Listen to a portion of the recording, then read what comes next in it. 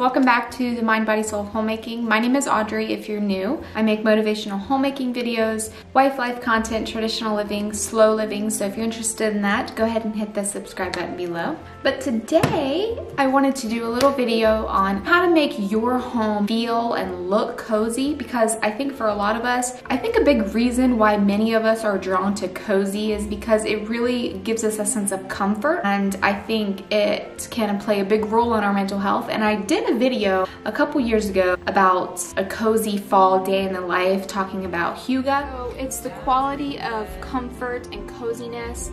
It's something that brings contentment and joy. It's just a way of living, and something that actually I've lived my whole life, but I didn't know there was a definition for. It's something as simple as lighting a candle or, you know, cooking something in the crock pot all day. I just wanted to help anybody who's struggling to possibly make their house a little bit more cozy. These are not groundbreaking new things, but just maybe some tips and tricks, maybe a little bit of reminders on ways that you can implement into your own home. So if you close your eyes for a moment, are you closing your eyes? And you just picture walking into a room, what's the first thing that you see when you think of the word cozy? No doubt you're probably gonna think of the 5 senses. So we're gonna talk and kind of break those down a little bit. One thing that I suggest is to go on Pinterest, look up cozy living room ideas or cozy bedroom ideas, kind of get an idea of what you kind of want your style to be. So when you think of cozy, no doubt you probably think of going home to your mom's house or your grandma's house. You can walk in and instantly you feel a sense of comfort and coziness. We can contribute that, you know, to the atmosphere, things that they have done to implement into their home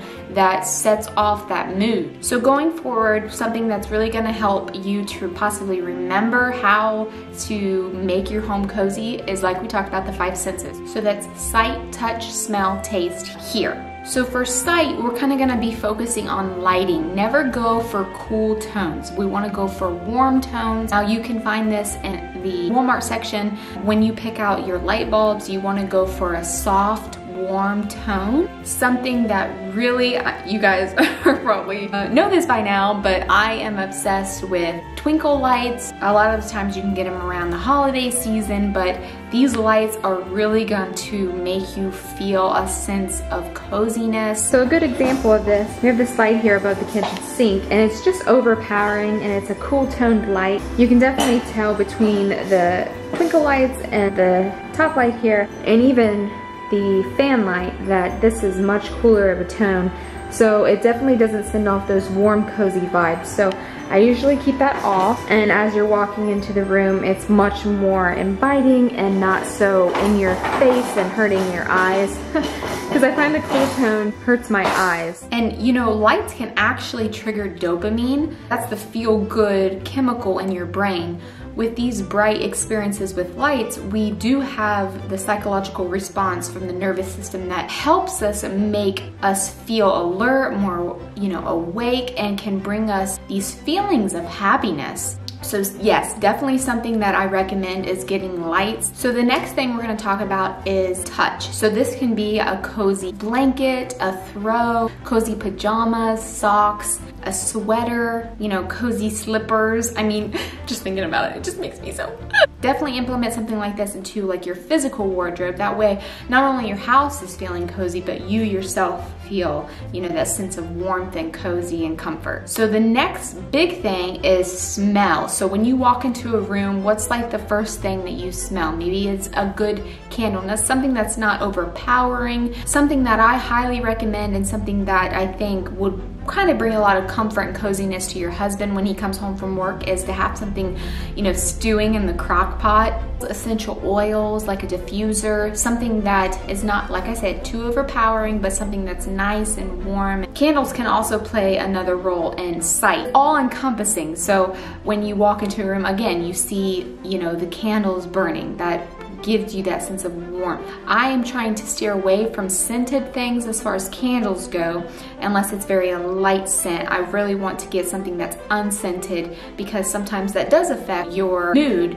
as far as if it's too sweet or too too much odor in the air. So just be mindful of that if that's something that maybe affects your household. Try to get like unscented candles. You know, scent can go as far as, instead of using bleach to mop your floors, you can use some essential oils. It seriously makes all the difference, because if I'm using a Clorox spray, I just feel like stressed. Like I just feel like, oh, I can't breathe. But if I'm using something like these, or like a Simply Earth essential oils into some water, you just feel more calm, more relaxed. Odor molecules flow to the lymphatic system in the brain. This is where feelings, moods, emotions, behaviors, and memories are processed. Scents builds into a powerful story that can affect our emotions. So no doubt if you have a certain scent, you instantly go back to a memory that probably brings you a sense of comfort and coziness. So really don't underestimate your cleaning products. I know for me, it's a process. You slowly transition, if that's what you're trying to do for your household,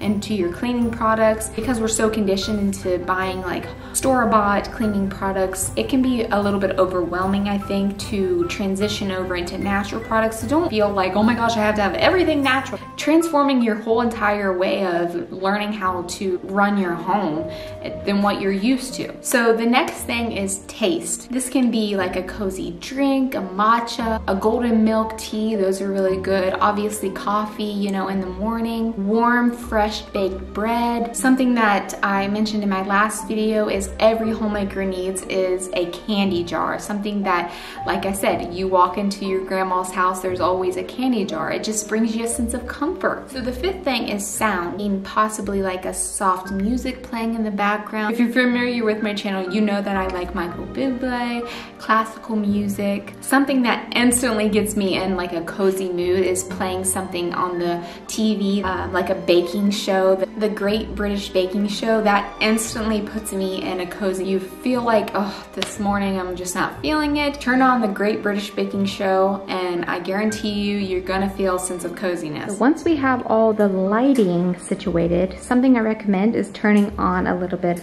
of a fireplace on your TV if you don't have fireplace itself. And even the noise crackling can be very soothing and very therapeutic. Also, we want to turn off the main overhead light, and then that'll kind of dim the lights a little bit and make it a little bit more cozy. You just feel like little things, but if you implement them every day in your life, you are going to feel a sense of comfort. It's really going to go a long way in your mood. It's just something that you need to be mindful of. So ladies, that is it for my video. If you enjoyed this video, please give it a thumbs up. It really does help my channel, and I really hope you enjoyed it. I hope this helps you to make your home feel and look more cozy, and if you have any video recommendations, please send them below, and I will see you ladies in my next video. All right, bye.